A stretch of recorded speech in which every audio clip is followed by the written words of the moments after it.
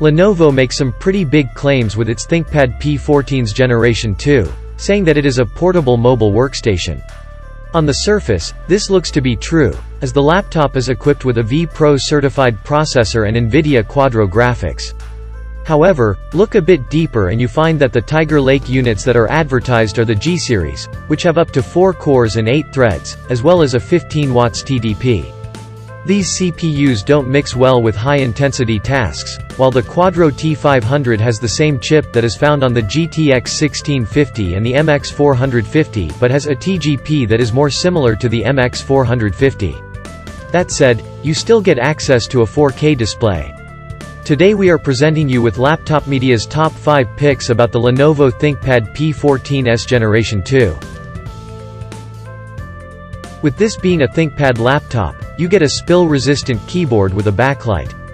It also comes with a super long key travel, despite the body being only 17.9 mm thick. The feedback is also surprisingly clicky.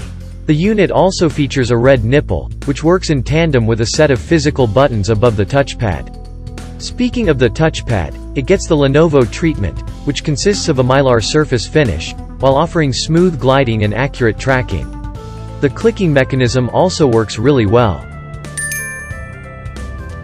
The laptop is available with either an Full HD or a 4K display, both coming with a 14-inch diagonal and an IPS panel. Our laptop used the former option, which was pretty good. The panel has excellent viewing angles, a maximum measured brightness is 407 nits in the middle of the screen and 397 nits average across the surface with a maximum deviation of 5%, and a 1450:1 contrast ratio, which is very good. The panel covers 89% of the sRGB color gamut.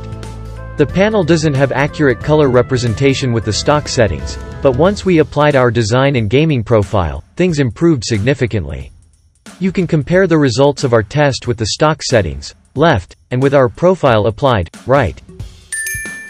Only 2 per 100 people watching this video are subscribers. If you decide to just start following us, we'll be able to reinvest more in our laboratory, thus making even more helpful videos for you.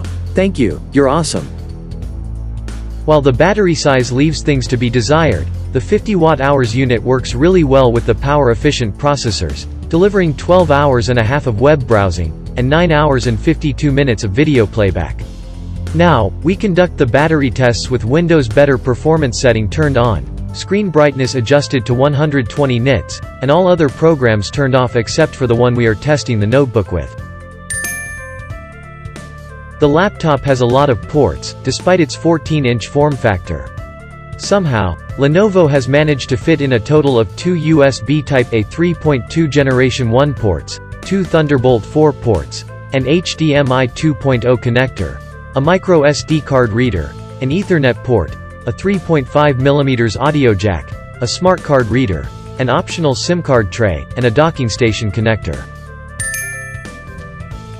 The cooling solution is nothing spectacular, featuring 2 bulky heat pipes which work in tandem for both the CPU and GPU. They connect to a single fan. There are also several heat spreaders over the VRM modules and the graphics memory. While the temperatures here don't seem that bad, the CPU can't maintain its base clock for prolonged tasks, dipping well below 3.00 GHz. While the max temperature shown here is 77 degrees Celsius, we recorded spikes of up to 90 degrees Celsius. The hot spot of the laptop was just on the edge of going over 40 degrees Celsius. Also, the fans were quite loud,